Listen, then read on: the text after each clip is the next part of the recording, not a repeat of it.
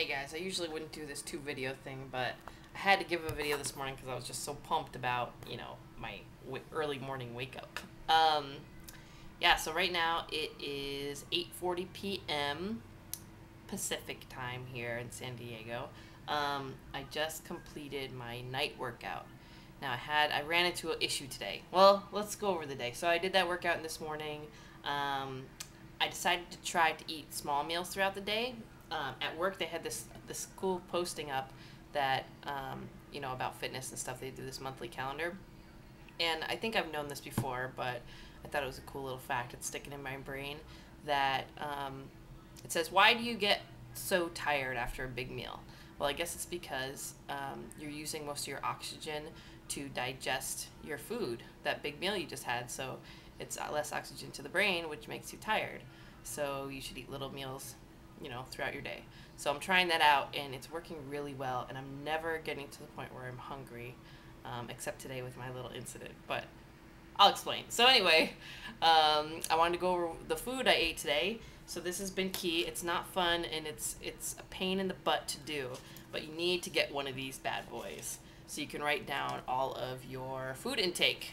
Very important. Just a small little guy carrying my little lunch bag when I carried to work. And since my roommate was awesome and made all the meals for the week, really keeps me on track, by the way, Linda. I love it when you do that. It's good stuff. It's very helpful, and it makes me stay on track, and she even counts calories and stuff. So I'm just going to go over what I ate today. So 7 a.m. after my workout, I had a breakfast wrap that she made. It was freaking amazing. It was a low-carb tortilla with, it had 2 egg whites, 1 egg. There's mushrooms, green peppers, and she put this chicken sausage, which has a lot of protein in it. So I know Jillian said last night in Biggest Loser, you need a lot of protein, especially after your workout, so you can rebuild back your muscle. 9:30 at work, I had almonds, but I've been getting sick of almonds lately, just eating them plain. So I added in some raisins in my little mix. So good. So good. So if you're getting sick of almonds too and trying to eat almonds all the time, good stuff. It was about 200 calories. 11 a.m. I had another snack. This sounds like a meal, but it wasn't. It was on those little flat, like hamburger buns that are 100 calorie. They're the multigrain ones, with turkey and a piece of cheese. It was 230 calories, with a little bit of the olive oil, mayo, and mustard. For lunch, I had at 1 p.m., 2 hours later, a small salad and a piece of string cheese. 4:30 p.m. I had 100-calorie yogurt with an apple. And for dinner, I know it's late right now, 8:40, but I had a long day. I won't be eating till probably about almost 9 o'clock, which is bad, but I need to eat dinner. So it's spinach lasagna. And of course, I'm going to have a Skinny Cow after because I just love dessert and I have to have something, and those are, 140 calories, so I'll have that. So my total calorie count for today is 1645. I really don't know if that's good or not. Like Jillian was talking about to one of the girls at 1200 calories. Did you guys hear that? With like burning 6,000. I know they're on the Biggest Loser Ranch, so it's a little bit different, but 6,000 calories to burn in a day? Holy crap. My water intake has been awesome. So far, I've actually drinking 88 ounces of water. So I've been drinking water all day long, keeping hydrated.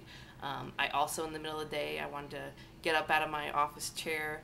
I got my manager actually we did lunges all around our, pretty big office, and it was burning. We looked like big goofs, but it was fun, and we burned calories. So I might add that to a little daily thing, and maybe every hour do something kind of fun around the office.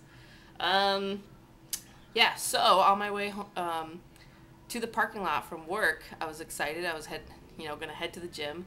I got a flat tire. Yeah, so I was driving around and I'm feeling, why is my car slanted to the side and why is it making this weird noise?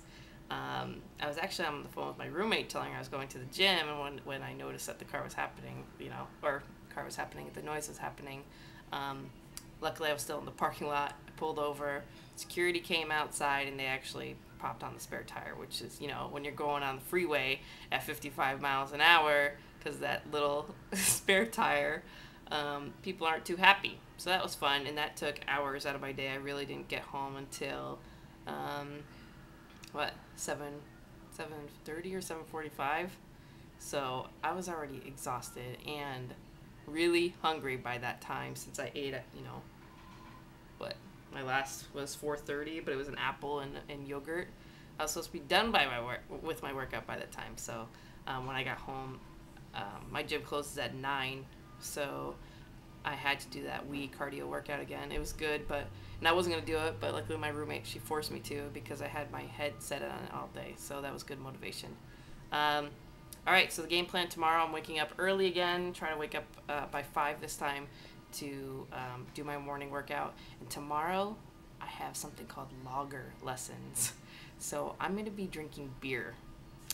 This was planned like last week or 2 weeks ago even, so I wish I didn't even plan it because beer has a lot of calories. So I'm a little bit nervous about that. Then we're going to a happy hour after. So I'm going to try to be good all day long and eat maybe less calories throughout the day, get a good workout in the morning, and hopefully I'll feel better about these lager lessons. I'm excited for them, but it's going to be a little rough.